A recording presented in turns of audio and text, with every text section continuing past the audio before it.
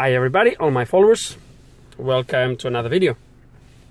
The video today is on a Peugeot 308 2008 with the 1.6 petrol engine.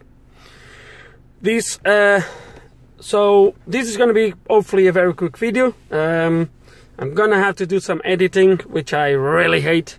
Anyway, I've started to record this video as I normally do. So the car came to me with the following problem.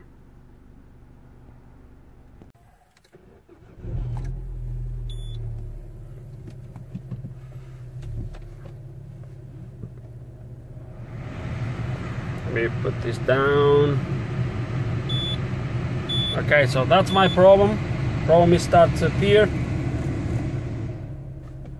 As you can see, I don't know if you've seen, the temperature gauge went straight to maximum and I get engine temperature too high. The stop engine light comes on as well, so I think it's going to be an easy fix. Okay, so as you have seen, I'm using clips, bits of videos of video from the when I first start to record this. The reason being is because obviously now the repair is fixed and the problem is fixed, and obviously I can't show you, so I'm going to use clips throughout the way. Anyway, it's not a lot much more to show you, but basically that was the problem with the car. Then what I've done is I went to the front of the engine to check that before that, we went through live data, and as you're going to see, the engine reports the correct temperature. It's going to go to live data. I only have ignition on at the moment. I think it's that one maybe.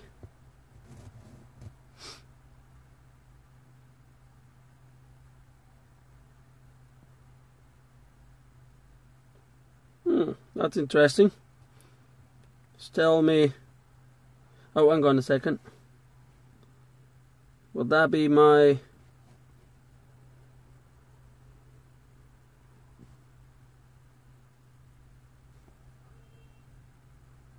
...35 degrees. That should be my... Come on, stop there.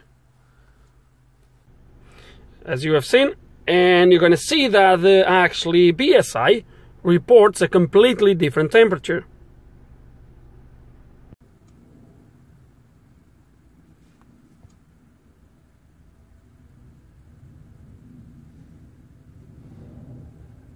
Inactive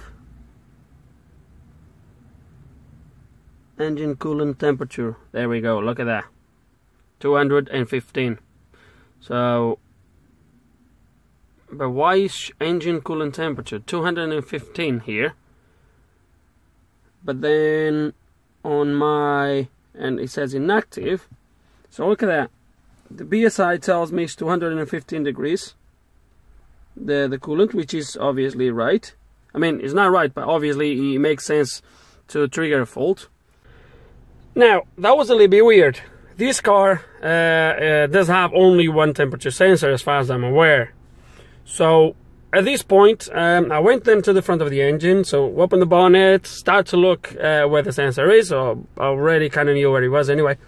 And when I got there, I've actually realized the temperature sensor was new.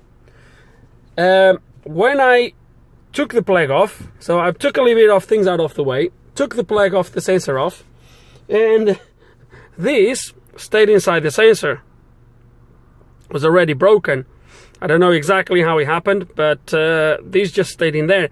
But the sensor is new.